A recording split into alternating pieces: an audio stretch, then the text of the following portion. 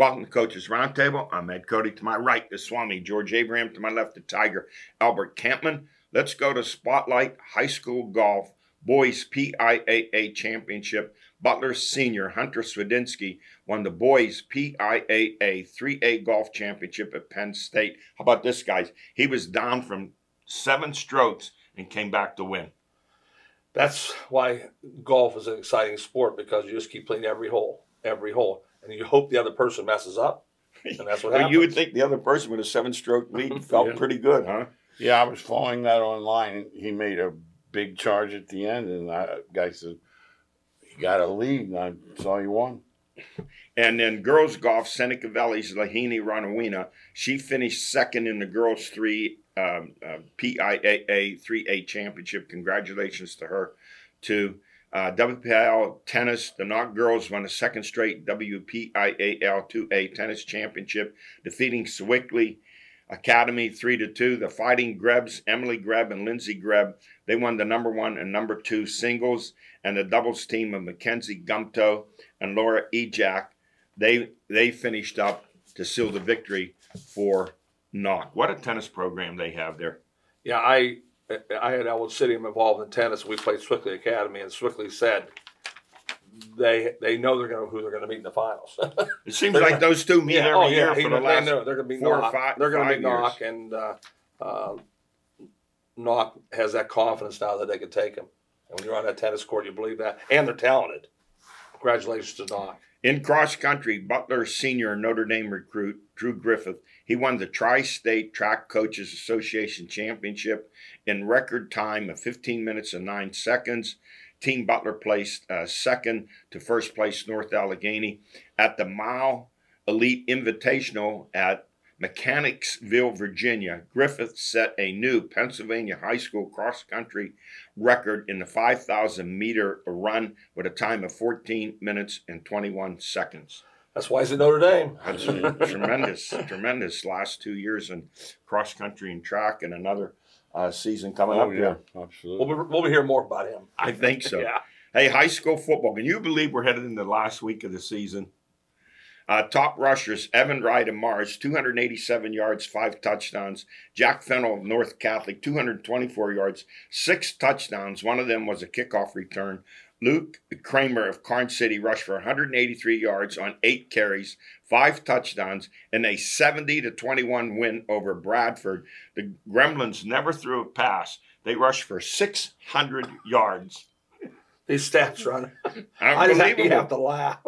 Yeah. Because these records that are being broken are every year getting broken again. In this day and age, crazy. They did not attempt to pass. I know. Yeah, but it's a rushing record. You know, the belief is the passing records are all changing because the game is different. Yeah. It's a rushing record. But when you're getting 11 yards a carry, I think you're going to break a record. Jeez, oh, man. Yeah, more than that.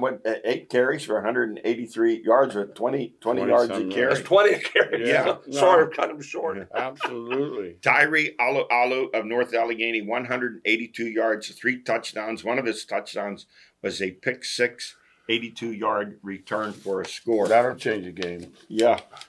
D'Italian of Beaufort of Beaver Falls, 170 yards. Ethan Pillar, 141 yards. And in passing, we got one passer this time. I don't think that's ever happened. No. Drew Ross of Freeport, 127 yards and a touchdown. And receiving Zach Hara Riverside, 115 yards and a couple of catches. William Hasselrig of Hampton, 6 for 74 yards. Brady Sullivan of Freeport, 3 for 68 and a touchdown. And Liam Hine of Mars, 5 for 62 yards. Let's go to our football power rankings as we go into this last week. In 6A, it's Central Catholic, followed by North Allegheny, Cannon McMillan, and Mount Lebanon. In 5A, Peters Township, Penn Hills, Pine Ridge and Gateway, and Woodland Hills. Peters Township is really good. I think they've defeated 2 or 3 6A teams this year. Seneca Valley, Mount Lebanon, and I think Cannon Mac, too. Defensively, they're tremendous. Yes.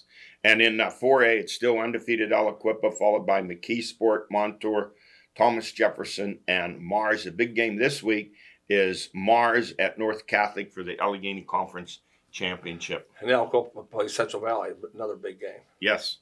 And in 3A, it's Bell Vernon, followed by undefeated Avonworth, Elizabeth Forward, East Allegheny, and Knock. East Allegheny knocked off Knock 14-13 for first place in the conference. Overtime.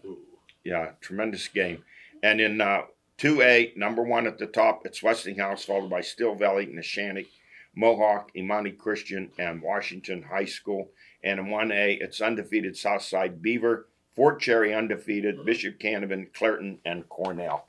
Last week coming up, and then into the playoffs, guys. Yeah, there's still some fight going on for playoff spots. Yeah. And that's what's interesting. That I know Mohawk plays Neshannock for the championship in that league. And then next year we know it's all going to change with the enrollment changes, and you're going to see a whole different scenario.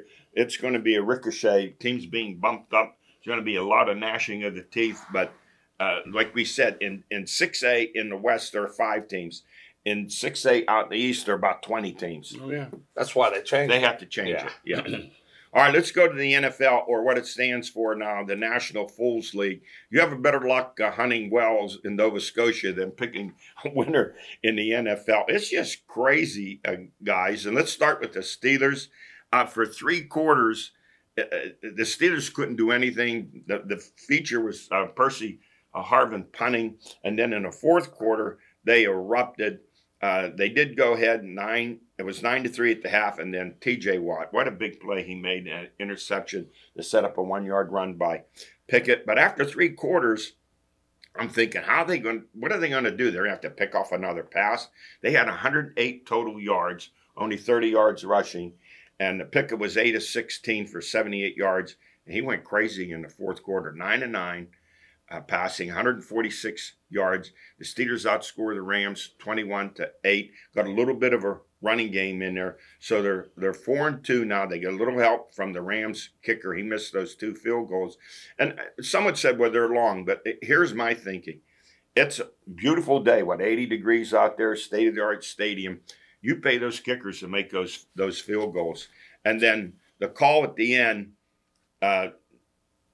Pickett's knee hit. He was short of picking up that first down on 4th and 1, but the Rams couldn't contest it. They had no timeouts. Soup Boy was out of timeout. Yeah, but 10 seconds more, under 2, and they would have been able to review it. That's a coaching loss. Yeah, absolutely. And no one said anything about it. Yeah, we're saying it here. We know it was a bad call. So, but you don't have a challenge. You always going to save one at the end of the game, a timeout. But they never will talk about him. Like George and I talk all the time. There's about 10 guys. They'll never talk bad about him. No, Shanahan. Oh, he's the worst. They talk about this guy like he's Chuck Noll. He has 0 titles. Yeah, we're going to get to that. Hey, and in the game, Watt had that great interception, but Watt and Highsmith, no sacks. The Steelers had 2. Ogunjobi and Herbig had the sacks. And here's the thing. The Steelers are 4-2. They're winning. But there's some issues that have to be. They need to find a way to get started early in the game. Only 1 offensive touchdown in the first 6 games. And they only ran for 86 yards, 2.9 average against the Rams, where the Rams ran for 135. So I give Canada some credit. He seemed to be hitting it in all cylinders in the 4th quarter, but also because Pickett finally looked like an NFL quarterback throwing out of the pocket. He made some great decisions. He wasn't rolling all over the place, didn't have nervous feet. He set himself up. So I give him credit for that. But guys, they have to do better in the first half. You just can't rely on a 4th quarter every time. And that running game's still not where it should be. 2 thoughts. They're really bad offensively. That's just really simple. That's not. No one's saying that, but you mentioned it. But their pressures were tremendous. So you talk about sacks. Right. Pressures are just as important as Stafford was running backwards, throwing the ball. No sack, but throwing it away. Their defense is just tremendous. Did Aaron Donald play? No, they blocked him pretty well. Yeah, they did a pretty good job against him. And the Pickett and Deontay Johnson back 5 for 79 yards, and Pickett's and Pickens, what a combo they are, 5 for 107 yards, and that's pretty much their offense right now. And defensively, they give up. They're like 30th total yards surrendered. but they do a pretty good job defensively in the red zone. Great job. Yeah. No, they do Yeah. a great job. That's No, their defense absolutely. is tremendous in today's world. I mean, Yeah. we're not talking about the Steelers 70s. We're not talking about Those days are. Yeah, those they're are giving gone. up a lot of yards, Yes, but the but they- fact is points, they're not right. giving up the points Yeah. in the red zone. they're just not as good as the great teams. You understand? They're not when they play somebody really Yeah. good, they're going to give up points. But in Well- the middle third, they're a pretty darn good team defensively. Well, let's look ahead. They have 3 straight home games now. I thought maybe they were playing Jacksonville Thursday. It's Sunday. It's Jacksonville 5-2, Tennessee 2-4, Green Bay 2-4. And Green Bay lost to Denver. Jacksonville, out of the 3 teams, the only team quarterback they have to worry about is Trevor Lawrence at Jacksonville. The other 2 teams are struggling. And they're with quarterback. selling off Tennessee. They're selling guys off. They They're got not- rid of another safety. Don't forget, it's the NFL. Though. You just get what I'm saying. Oh, I know, Yeah, I know. Don't think if you Yeah, try to I predict, know. if you try to think they'll beat Jacksonville, lose to Tennessee. Yeah. You cannot. No. You cannot predict the NFL. The way it is, they could be 7-2 or 4-5. Yeah, that's what I'm saying. It's just the way it could I be. never look ahead of games like that because if anybody Well, thought I'm just mentioning 3 no, straight home you games. said you saw great. I know how you said it greatly. Yeah. You start out, it's the Fools League. If you think that Pittsburgh are going to win these games, they're at home. There's no chance. There of is thinking- no other league in sports that has such seismic shifts as you get. Every Nothing week. is as it appears to be in the NFL. It changes so fast. Absolutely. But All you got to know is New England beat Buffalo. Yeah, I'm gonna get to that. Knock them out of Survivor. they and were, yeah. and New England, if you had seen them play for 4 games, With a minute They were left. terrible. no, yeah. you thought they were the worst team in football. Right. Yeah. They beat Buffalo. Well, let's go to the AFC North. I call now it's the Wild Bunch. The Baltimore 5-2, 38-6 whipping of the Lions. Lamar Jackson threw for 357 yards, 3 touchdowns, ran for another. They put up 503 yards of offense. Next up, they're at Arizona. Cleveland. Indy gouged the NFL's #1 defense for about 450 yards of offense. Cleveland won with 15 seconds left, 39-38, with their backup quarterback.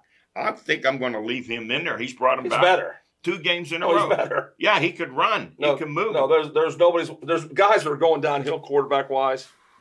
Yeah, What happened he to is him? so he throws the ball right to the other team. There was a little swing pass. He threw it. The, Oh, no. the guy just looked like it went right into the ground. I know the Browns know. The Browns know he's the The players know. Our players know. That's what I Hey, meant. hey, what an effort by Myles Garrett. He had 7 solo tackles, 2 sacks. I think he recovered a fumble and he blocked the It field was goal. tremendous. That The game. defensive He player of the he league. sent a LeVar Arrington over the line. He Uh-huh. jumped right over the guy Did he? without vaulting.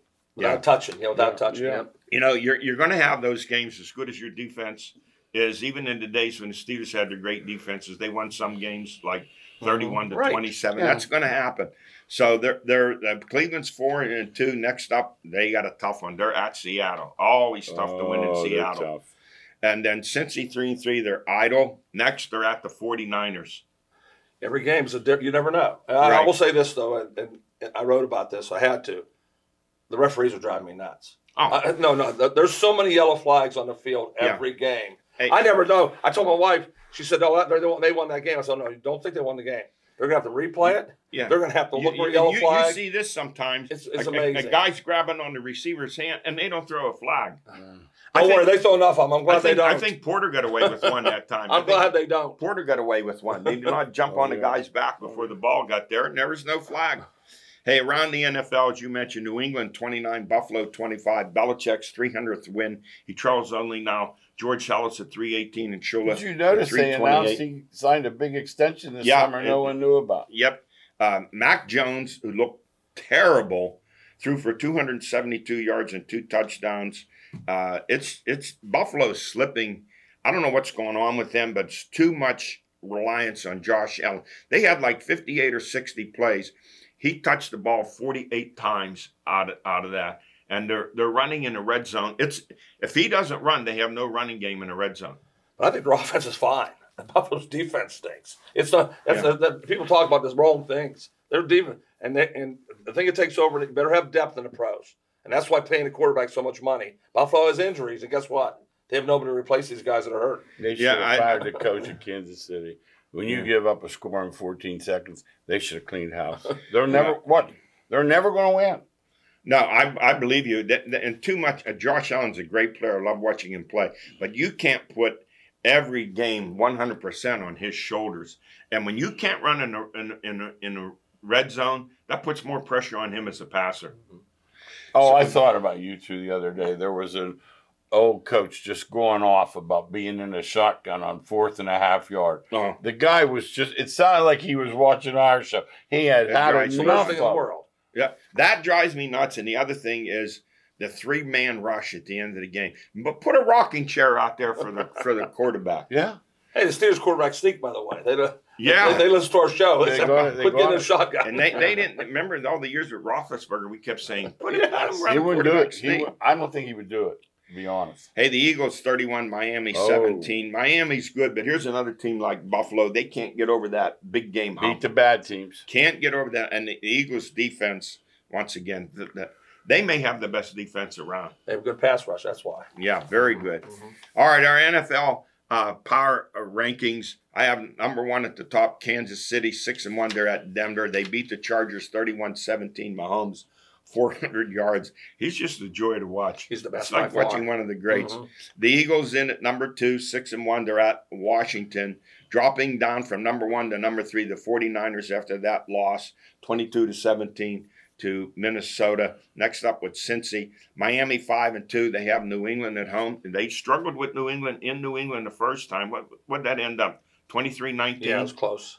Baltimore 5-2 at Arizona. Dallas 4-2. They have the Rams. Jacksonville 5-2. They're at Pittsburgh. Cleveland 4-2 at Seattle. The Steelers in at number 9. They're home with the Jags. I got them in Good there. job. Hey, just Detroit. so they win 9 games. Nothing. Yeah, Detroit 5. Well, now I'm thinking 10's going to win that division. Good. And don't count any of them out. It's a good league. They're all in. No, A very good good league. league. Probably as good as there is with all 4. And you Some know, have 3. You know, it doesn't get credit for their defense. Saying that, I'm probably going to jinx them as Cincy. Yeah. Their defense is pretty They're good. They're good Yeah. defensively. Oh, yeah. And I have Detroit number 10 and Seattle tied with them for number 10. And the coaching carousel, here's some seats, not hot. They're on fire. Ron Rivera for the Yes. Washington Commas. Brandon Staley for the Oh. Chargers. Josh McDaniels for the Raiders. And Mike Vrabel, Tennessee. I would say 3 of them are gone for sure. Yeah, I'll Vrabel's iffy. say 3 of the 4, Yeah. 3 of the 4 are gone. You know, that guy from the Raiders, I've given him enough opportunity. Yeah. Hey, it comes down in. That's the worst. That was the worst loss of the weekend. Oh, yeah. Understand the Bears. Bears. This is the Bears, Bears. with a backup quarterback. Terrible. D2 quarterback. Just the only job there where someone would want where you have a stable quarterback is with Herbert with the Chargers. Other than that, those other teams all need quarterbacks. But don't forget the Bears, though. They have Fields, and they also have the one, and they have Carolina's one who's going to get the first pick. Well, this coach is just his first or second year. Second year. Second. Second year. He's going to be around for a while. Well, I'm going to say something here on my show that nobody around the world will say it. Herbert's overrated. I mean, they keep raving about him, and all I know is I want him to win a big game. I want him to win the big game like Mahomes does. They put him like in Mahomes' class. He's not close to Mahomes. I don't entirely Blame disagree him, with say. you because Coaching. his coaching, and even Eckler said we don't have the best of coaching at times. Austin Eckler, Yeah, the running runner. back. He That's did a good way to he say did it. say that. That's a good way to blame somebody. yeah. They all Well, do that. That's the thing they do. Let's yeah. point fingers. How about playing better, Eckler? How about playing better? Well, here's the thing. At times when they should run the ball, he's one of the coaches. They'll run the ball maybe 3 times, pick up 22 yards, and then they won't run it again for the next 5 plays. And then when he gets down in the red zone, you don't forget about it. He wouldn't kick a field goal if you put a gun to his head. 4th and 9, he's going there. Are you kidding me? Hey, college football, number 10, Slippery Rock, 42, California 21, quarterback Braden Long. He threw for 299 yards and a touchdown. Running back Khalid Dorsey carried 8 times for 100 yards and a TD. Running back Chris Dior, he picked up 95 yards on 11 carries. And wide receiver Cohen Russell, 6 for 98 yards. Slippery Rock 8-0, number 10. They can clinch the PSAC West with a win over Clarion at home on Saturday. He backed up his talk. He came on the show and said he thought he had a really good team. Yeah. And he really backed it up. I remember I said to him, If I would tell you your defense would give up an Yeah. average of 20 points a game, how would you feel? He says, I'll take it. Yeah. And that's about what they're doing. He's got a chance to be coach of the year nationally. Coach This is their best Yes. team in the Rock history. Only 4 times have they gone 8-0 in their history. This is one of them. He has a better defense. What he has this year, as we said before, he didn't have last year, is a running attack. He has both those going. Yeah. That really add to the fuel of being 8-0. I mean, they always could throw the ball. Now Yeah. you add running the football and defense. Yeah, last year was entirely reliant on yes. the pass, 45 to 50 passes a game. How about Grove City, 49, St. Vincent, nothing. All-American wide receiver Scott Fraser out of Knock High School. He caught 8 for 75 yards and 2 touchdowns. Grove City, 8-0. They're ranked number 22 in the country, the highest ranking in school history. There's What a Coach, job. there's Coach of the Year right there, Andrew. Do you know? Yeah, there's Coach. Andrew's done it. There's Coach. Just- There's Coach just- of the Year. just- You know, and tremendous. once again, he's supposedly an offensive guru, but that defense doesn't give anything up. They're very good. Yes. Very good. Well, you know, I got to dust off, give it a dust rag, dust off this old saying, snatching defeat from the jaws of victory. And that's what Wake Forest 21, Pitt 17 happened in that game when the third string quarterback for Wake Forest, Santino Marucci, threw a touchdown pass Straight from Elwood City. with 7 seconds left. Well, his dad's from Youngstown. Didn't his dad play for You Bill said, I Bourne? didn't know that. Steve Marucci went on and played in Miami. They won a national championship as a Wow. running back. You remember him? No, I don't. Yeah, he played with Bernie Kosar, right? I love it. Well, I I think- don't know, but it's possible. We'll take it. We'll take that. Kosar played for Bourbon. Yes. Right. I'm pretty sure Uncle Bill coached both of them. He coached Nabus Alonzo Stagg. It may have been him.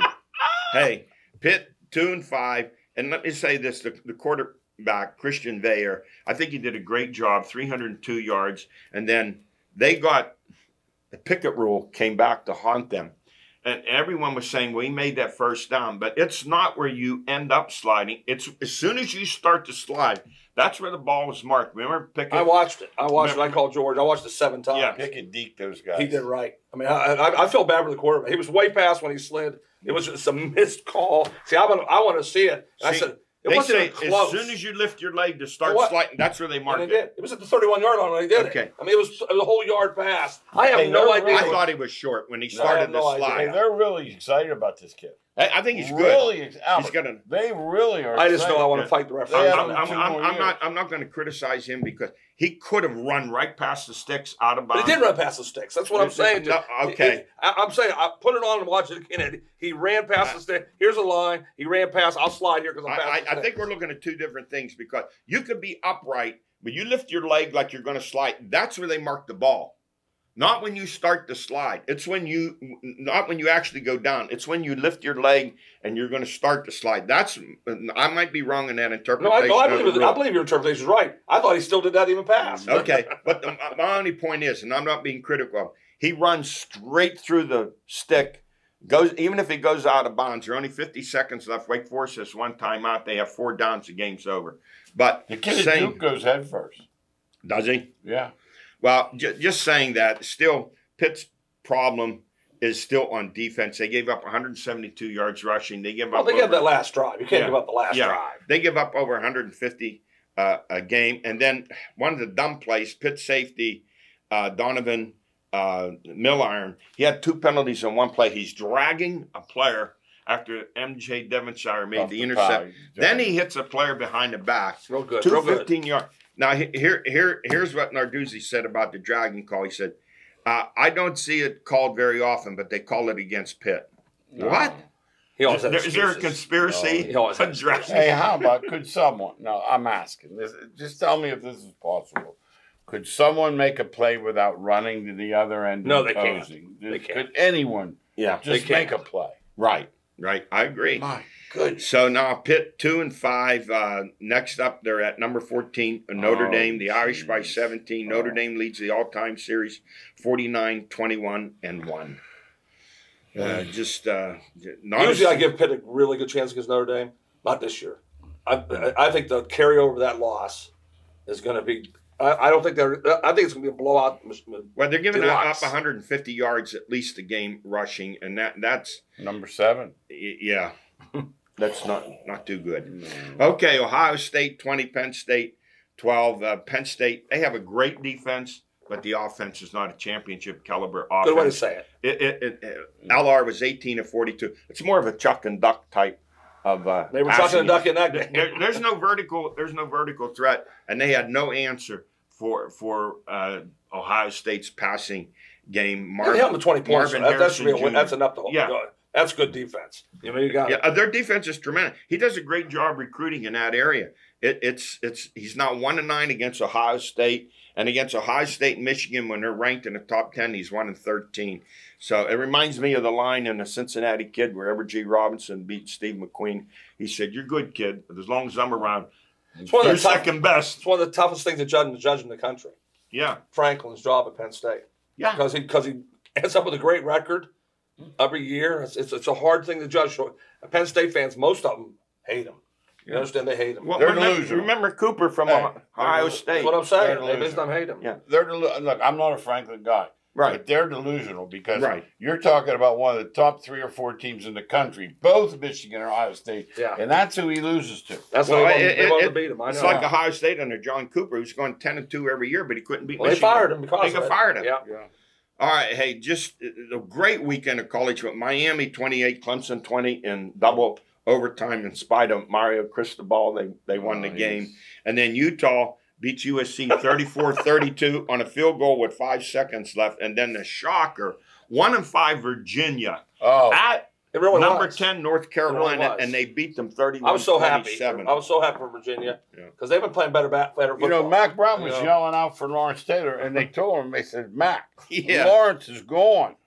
Hey, I want to finish up in the final seconds here. What's going on at Michigan? They're 8-0, number 2, with spying allegations. And is this a big deal or no big deal? I just know he's a cheater. That's all. I mean, 5 times he's been put up for something. When I say cheating, I mean he always takes the rules right here. Yeah, I say, I'm gonna go right past it a little bit. He doesn't cheat over here. Yeah. He just goes like that, just a little bit. Well, I don't know what the NCAA can do, but I can tell you this: the Big Ten doesn't want to stop their momentum. They don't want to deny Michigan playing in the national championship. It's worth money, right? Yeah, it's worth money. Right there. Yeah. And he'll be in the pros next year anyway. Hey, that's it for us. We've run out of time. Thanks for joining us.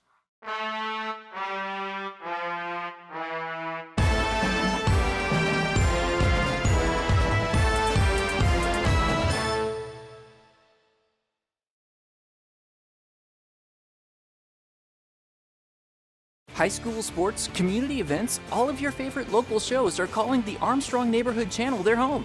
Find out everything your neighborhood has to offer on Channel 100 or on YouTube. Spirit, town pride, local communities. This is the Armstrong Neighborhood Channel. Business Pro Wi-Fi from Armstrong Business Solutions is more than just Wi-Fi.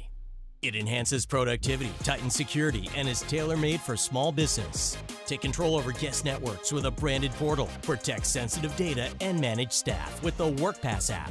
Business Pro Wi-Fi gives you customer insight, turning analytics into opportunities. Get a fully connected business intelligence platform in the palm of your hand. Business Pro Wi-Fi from Armstrong Business Solutions.